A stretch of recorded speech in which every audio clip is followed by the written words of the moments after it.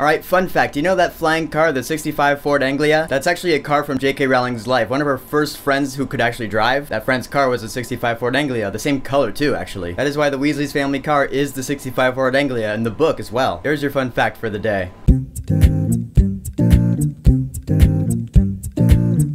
Harry Potter and the Chamber of Secrets. So we are back for year 2 at Hogwarts School of Witchcraft and Wizardry. But before we can go back, we actually gotta deal with some stuff first. First off, Harry Potter is coming fresh off his little debacle with Professor Quirrell back in book 1. He's really looking forward to going back, but, you know, for some reason his friends haven't been writing him. Enter Dobby, the CG house elf, who is probably one of the more annoying creatures in the Harry Potter universe. He shows up in Harry's room one day, he's like, hey, guess what? You can't go back to Hogwarts this year because you're in danger! Harry's all like, yeah, what else is new? But I still want to go back. Beats hanging out with these stupid Dursleys again. So to try to prevent Harry from going back, he causes some trouble with the Dursleys. They end up barring his window. And then Ron, Fred, and George Weasley show up in the flying 65 Ford Anglia. They rescue Harry from the Dursleys and they take him to the Weasley's house, known as the Burrows. And there we meet Arthur Weasley, the Weasley father, who's really fun in this film. And we also see the first signs of Ginny's crush on Harry, which I can't help but laugh when you see her go all bug-eyed.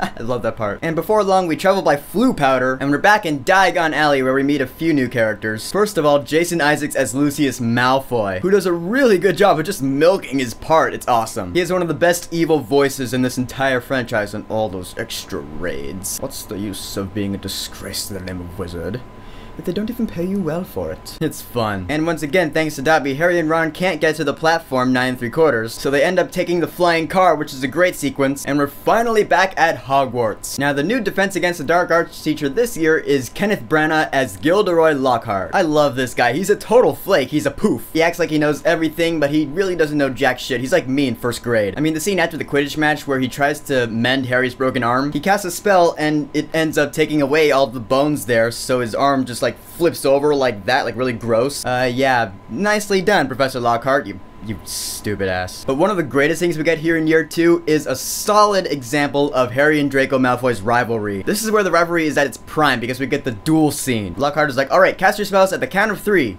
1, 2. But Draco doesn't care about count-offs. Before he gets to 3, he casts a spell, sends Harry flying backwards. They're going at it, guys, and Draco casts a snake spell, Sup and Soltia! And here is actually where we learn that Harry has the ability to speak to snakes. He's a parcel mouth. He can speak parcel tongue, the snake language, which does not really bode well for anyone else at Hogwarts, because they're like, wait a minute, is this guy the heir of Slytherin, the descendant of Salazar Slytherin himself? The reason why they're wondering that is because they learned that the Chamber of Secrets has been opened at Hogwarts, the secret chamber created by Salazar Slytherin, who believed that the only students who were worthy to study magic at Hogwarts were pure bloods, people who were born into wizardry by both parents who had magic. This is actually where we get into the politics of the wizarding world, pure bloods versus muggleborns, such as Hermione Granger, which is actually kind of ironic that she's like the really smart wizard and both her parents are muggles. So we're trying to figure out this mystery. Okay, who is the heir of Slytherin? What's going on with the Chamber of Secrets? Various people around the school are getting petrified. So to try to figure this out, we get to a segment where Harry, Ron, and Hermione are brewing this thing called Polyjuice Potion, which allows the drinker to take on the physical form of someone else. And while we're brewing this stuff, we meet a character named Moaning Myrtle, which, believe it or not, she was actually played by like a 30-something-year-old. You wouldn't think it by looking at her, but that's the truth. And I love Moaning Myrtle, seriously. Like, her voice, I don't know what it is. She sounds like a British Harley Quinn. But around the 3rd act,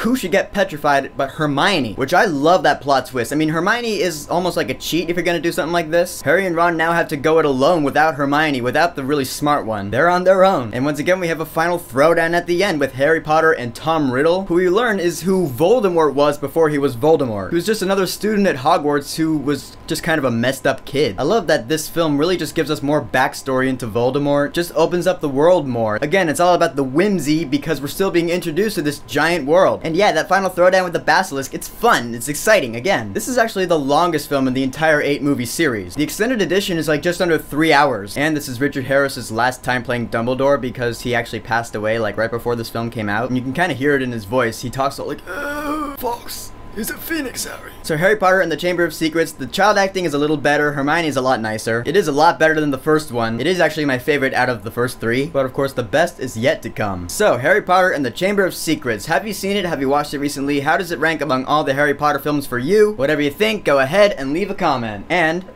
don't forget to subscribe.